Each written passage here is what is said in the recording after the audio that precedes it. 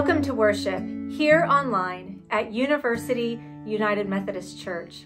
Whether this is your first time worshiping with us or whether you tune in every week, I want you to hear this affirmation. Whoever you are and wherever you happen to be on your faith journey or your life journey, you are welcome. Again, I'm so glad that you made the decision to be in worship with us this day. Let us indeed prepare our hearts and minds for worship.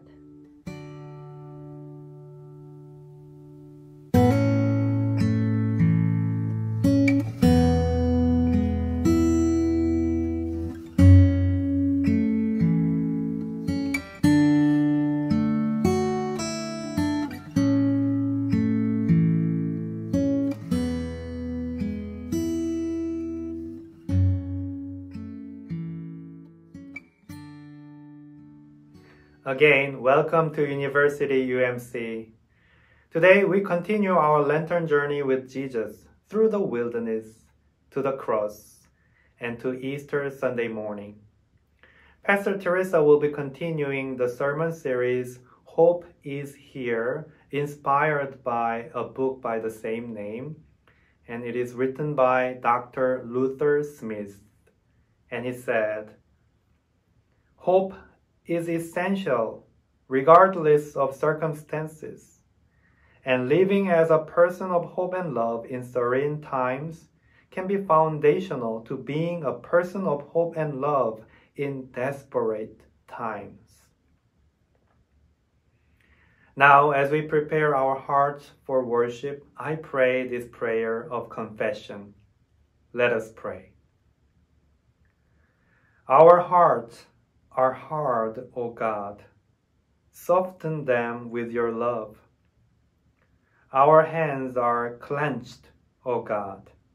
Open them with your grace. Our feet are planted too firmly, O God. Invite us to dance with you. Our lives are not our own, we know. Let us live and move and have our being in you. Amen. And now, hear the good news. God is gracious and merciful. In the name of Christ, we are forgiven. Amen.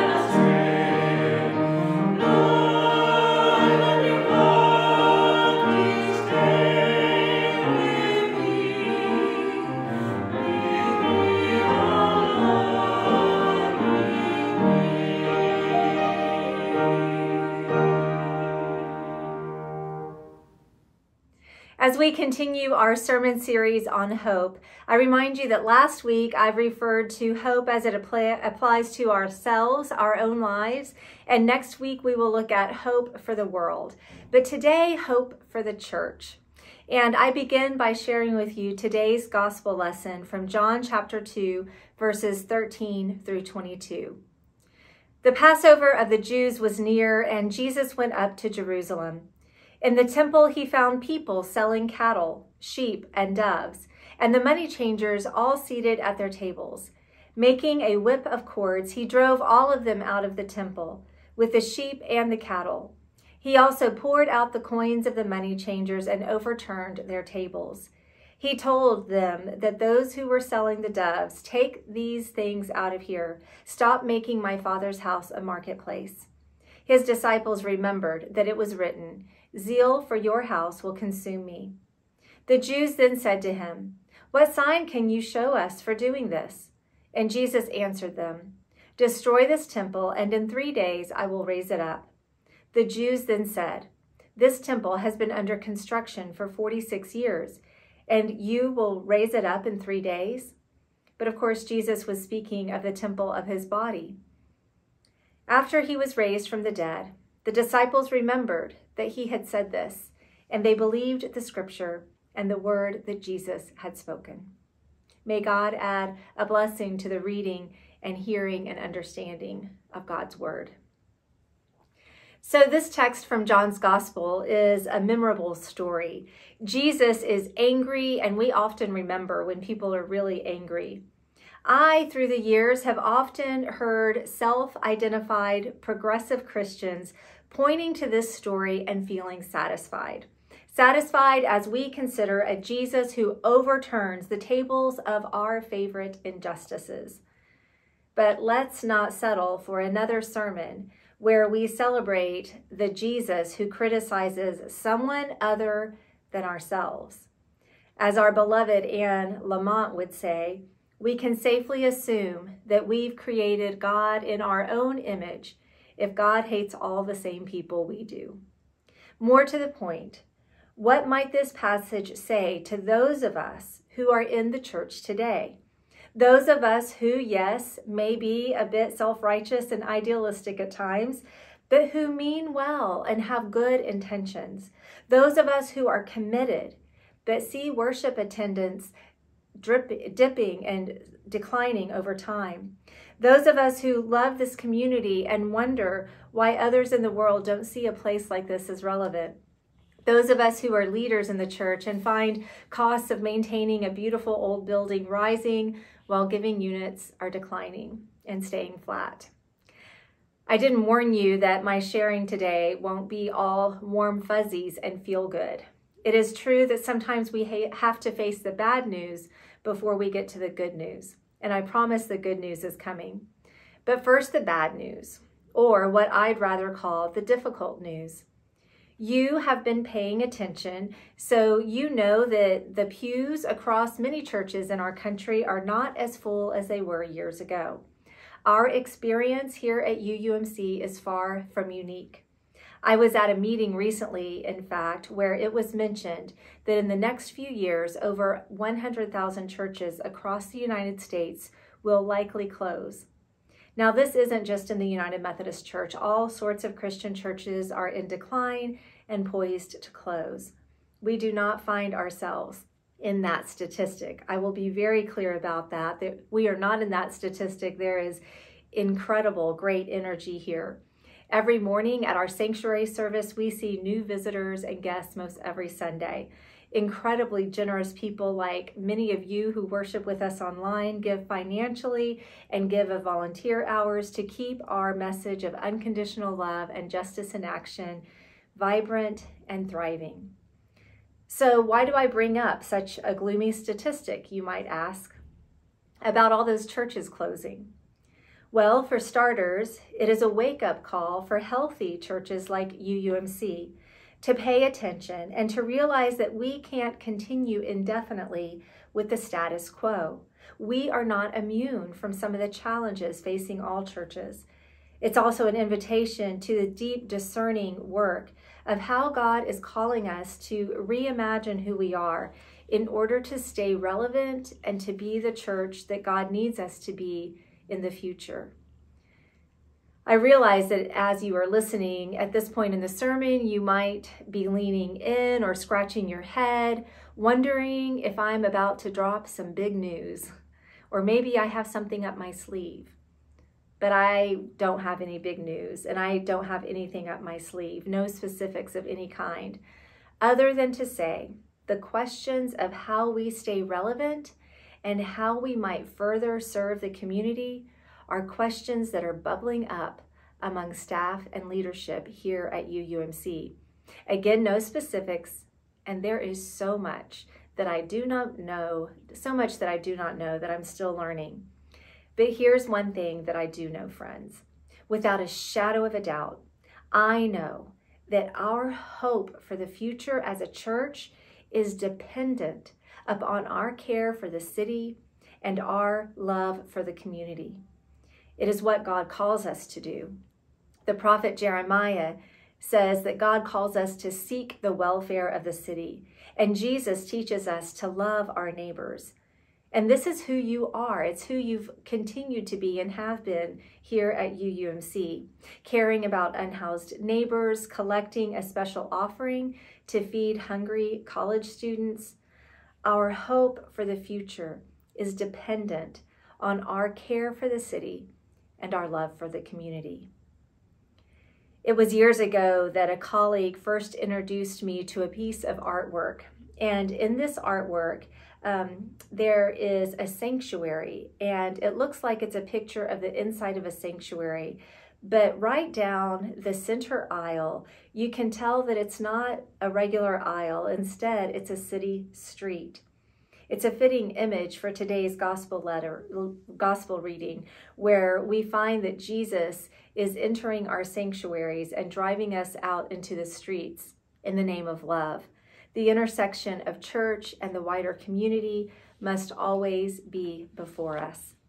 When it comes to the changing landscape of religion in this country, when it comes to the reality of church decline and the question of our relevance and our place in this community, I am not just here to tell you that good news can come after the bad news. I've come to tell you that I've experienced that over and over again. And this morning I awakened believing that it was the right time for me to share with you some of my experiences. As some of you know, I served as district superintendent prior to being appointed here at University UMC. In the United Methodist system, this means that I work with pastors and churches in the greater Austin area in an administrative role. I knew that this would mean working with the bishop on pastoral appointments and presiding at charge conferences. But what I was completely unprepared for was dealing with churches that were too fragile to keep open and the overwhelming work of closing them and repurposing the property. But here's what I learned in all that hard work. I learned that any work that is worthy and rewarding will stretch you, and it won't always be easy, and it won't always be fun.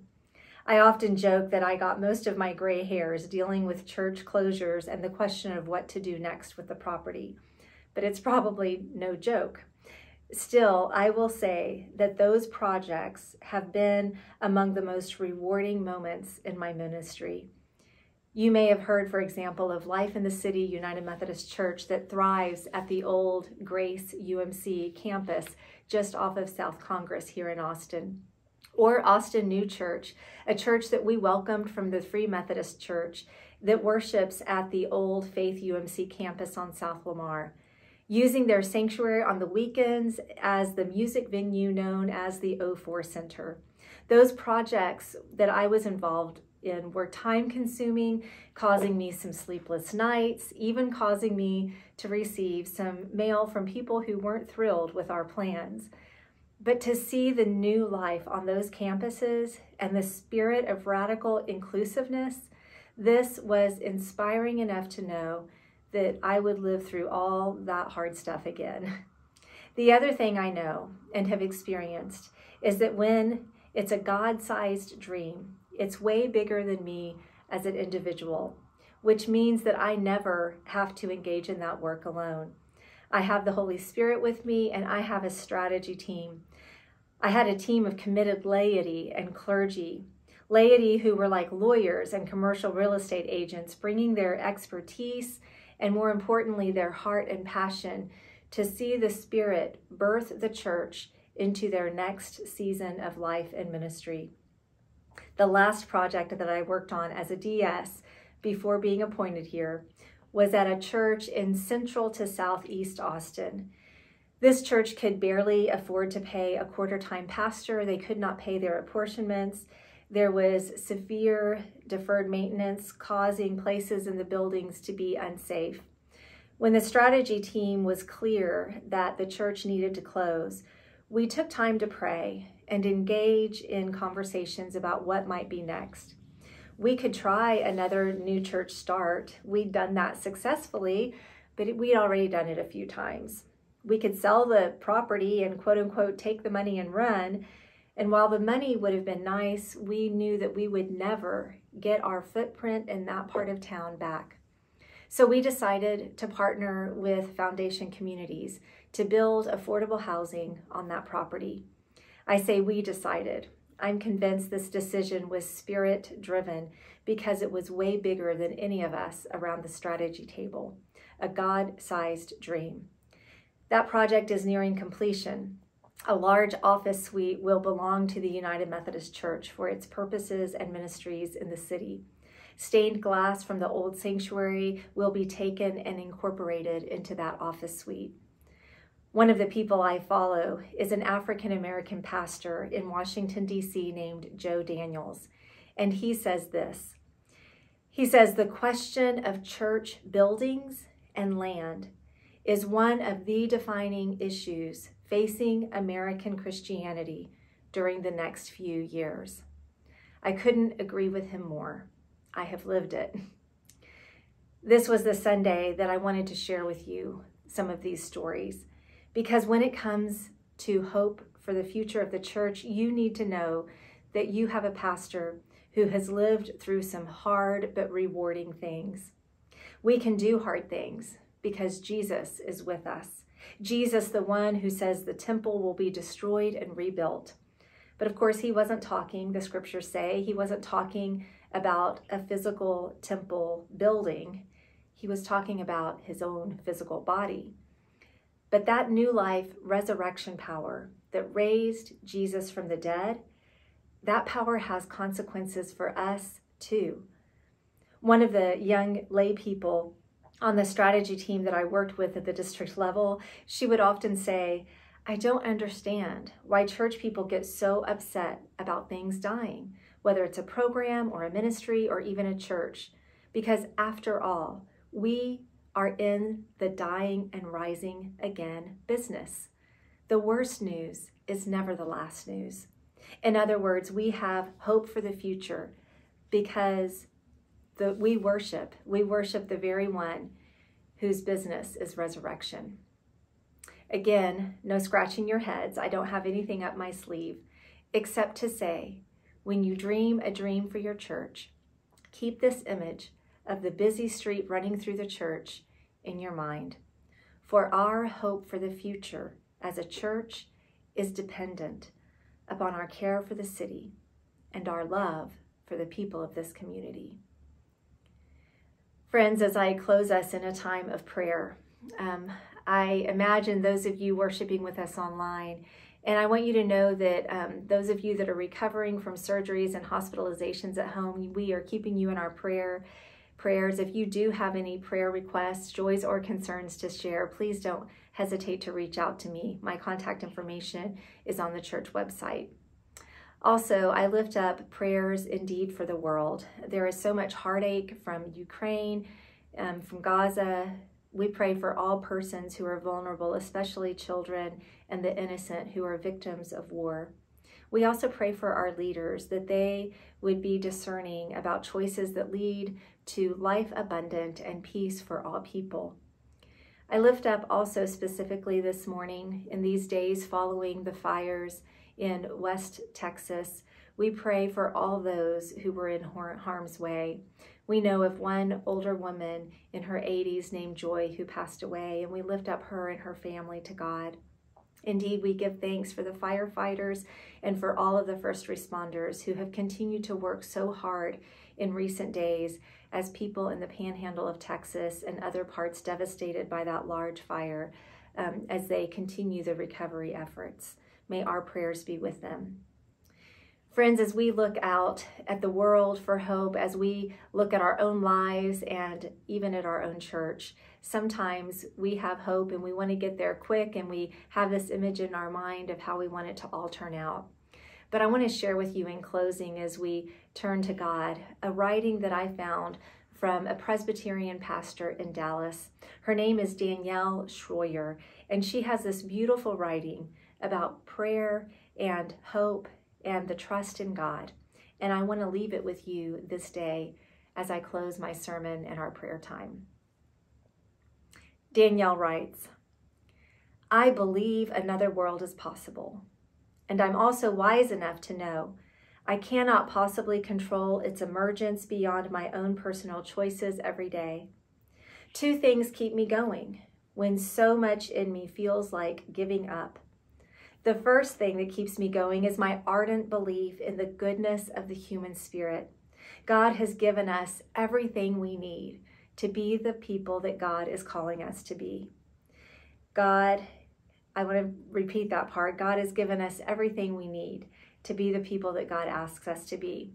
No matter what road we may have gotten lost on, God is present to us within our souls and is always ready to gently bring us back. The second thing that keeps me going is my deep conviction in God's promise of salvation. In Hebrew, the word for salvation is yeshua, and yeshua can be translated wide open space. You can also describe yeshua as an act of completion, of having all that is needed. And there is no fear in completeness. There's only abiding, being with. For me, salvation is that place between human effort and hope's most unreachable markers that are bridged by God and God alone. I believe more than anything in the world that God has designed us to be people who actively and intentionally walk toward hope and promise. And I also believe more than anything in the world that it will take God's divine and gracious action to bring that work to completion. Faithfulness happens with us and within us. Salvation happens for us and to us. So we work for the now, we walk with perseverance towards the not yet, and we trust God to bring about wholeness, whatever that happens to look like, and however many ways it emerges. What I know deep within my soul is this: even if things don't work out as I imagine, I still believe that the Jesus way is my right work in this world. I'm committed, not because of outcomes, but because of love. And I trust in God's love, which is where hope and promise lead us inevitably. And also, I love God. That counts for something. I'm learning to be fine, not knowing the details or seeing the fruits. My hope is not in a situation, but in someone. And that hope feels as solid as it's ever been. Amen.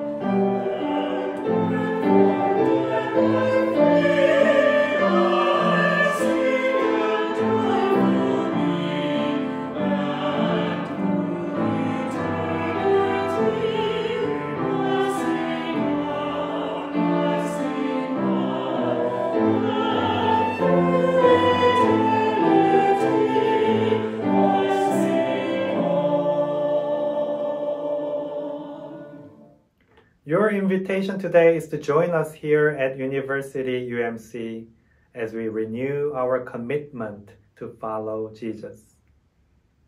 We know you are connected in the life of our church through small groups and volunteering. But if you are new to our online worship service and want to learn more about us, please check out our website and contact any of us on staff. We are also very grateful for your financial generosity, which enables us to be a place of unconditional love and justice in action. You can visit our website and go to Donate button to learn more about the way to give. Today, I would like to share with you about Amplify Austin Day.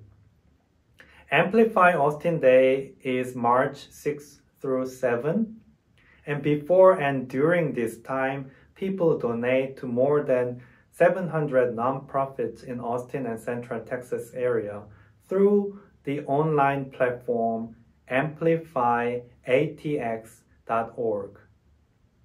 And our Open Door ministry also raises major funds that will be used to provide the unhoused neighbors with necessary clothing, meals, and supplies every Saturday morning. And I can tell you that the need is growing. The average number of guests each week increased by 75% in 2023 compared to 2022. To help meet this need, our goal is to raise $10,000, which a generous friend of our ministry has offered to match. So please consider donating between now and Amplify Austin Day by checking out amplifyatx.org. Thank you. Thank you, Earl, for sharing with us about Amplify Austin. And now, friends, as you go forth, I share with you this benediction written by Shane Claiborne. May the peace of the Lord Christ go with you, wherever he may send you. May he guide you through the wilderness and protect you through the storm. May he bring you home rejoicing at the wonders he has shown you. May he bring you home rejoicing once again into our doors. Go in peace. Amen.